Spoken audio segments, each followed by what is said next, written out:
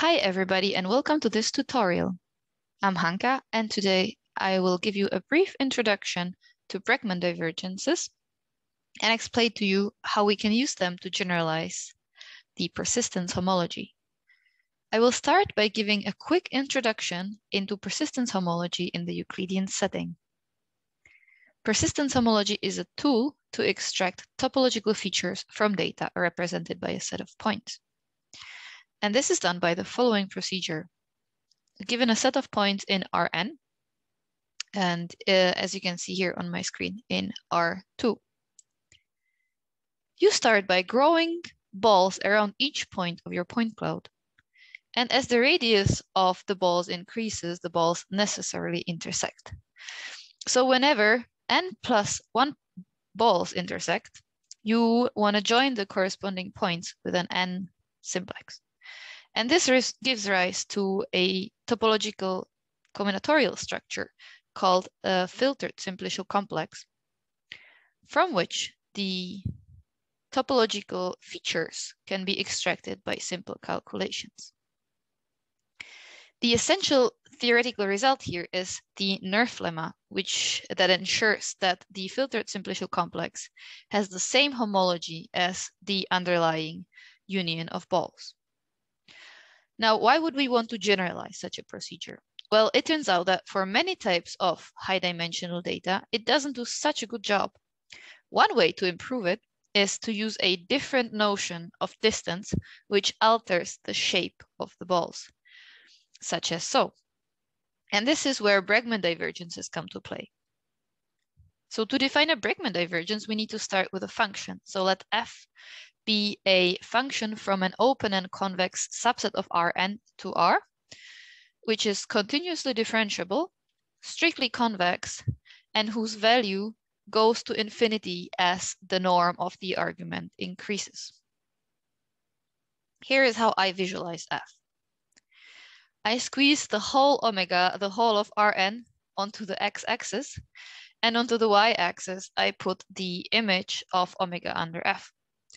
And then the graph of f will necessarily look like somewhat a paraboloid. To define the Bregman divergence, recall the Taylor approximation. So the Taylor approximation of first order is the first two terms here in this formula, which we'll call Tfy of x. And the Bregman divergence of f from f to y is precisely the value of this rest that it's left. So what the Bregman divergence from x to y actually tells us is how well does this first order Taylor approximation of f approximate the exact value of f at x. And this value can be easily illustrated. So in the graph of f, consider the graphs of 2 points, x and y, and then draw the graph of the linear approximation Tfy, which in the picture is just the tangent space to the graph of f at the graph of y. And then the Bregman divergence is the vertical distance from the graph of f at x to this tangent space. Okay, now let's have a look at some properties of Bregman divergences. So first of all, due to the strict convexity of f, the tangent space, or the graph of the tangent space, will always lie below the graph of f, and thus the Bregman divergence from x to y is always non-negative. And in addition, the tangent space will only touch the graph at the tangent point, so we know that the Bregman divergence is equal to 0 if and only if the 2 points coincide. And this is the first property of a metric. However, neither of the other properties, symmetry or triangle inequality, hold.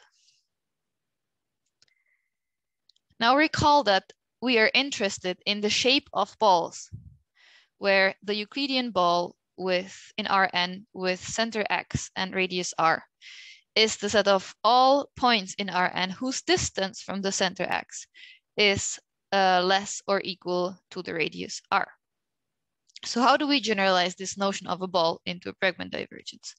Well, it's pretty simple. You just replace the Euclidean norm with the Bregman divergence. However, since the Bregman divergence is not symmetric, we obtain two types of balls, which we call the primal and the dual balls. So now that we know how a Bregman ball is defined, the next thing to think about is, how do the Bregman balls actually look like? Or in other words, how much does the shape of a Bregman ball deviate from what we perceive as a ball? Well, fortunately, it turns out it's not too bad. Bregman balls are contractible, and the dual Bregman balls are convex. The primal balls are in general not convex. However, the intersection of Bregman balls is always either empty or contractible. And thus we can apply the Nerf lemma, and as it was the case in the Euclidean setting at the beginning of the tutorial, the filtered simplicial complex that arises by growing Bregman balls around a set of points in a point cloud has the same homology as the underlying union of balls, and thus captures the desired topological features. As a last part of this tutorial, I would like to show you two widely used Bregman divergences and briefly comment on the shape of their primal Bregman balls. So first of all, we have the Kullback-Leibler divergence, which is widely used in text and image processing. And the primal Bregman balls of this divergence are actually convex.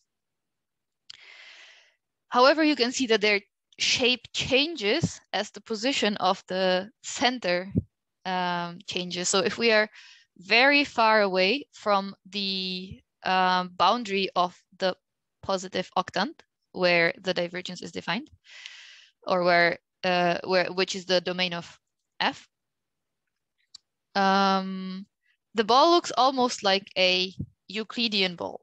However, the closer we get to the boundary of the positive octant, the more triangular shape the ball has. And the second divergence I want to talk about is the Itakura Cytodivergence, which is used to process speech and sound data. And here, the Bregman balls are not convex. However, their shape does not alter much as you shift the center around. On my last slide, I would like to emphasize the difference in size with respect to different Bregman divergences. So on this picture, you can see the boundaries of 3 Bregman balls, which all have the same center and all have the same radius. And the small yellow circle is the boundary of a Euclidean ball. The orange curve is the boundary of a Kullback-Leibler ball, and the red is the boundary of an Itakura Cytodivergence ball. And you can see that the difference in size is really striking. All right, and that's it for me. Thanks very much for watching. And if you're interested in more topics from topological data analysis, make sure to check out other videos on our channel.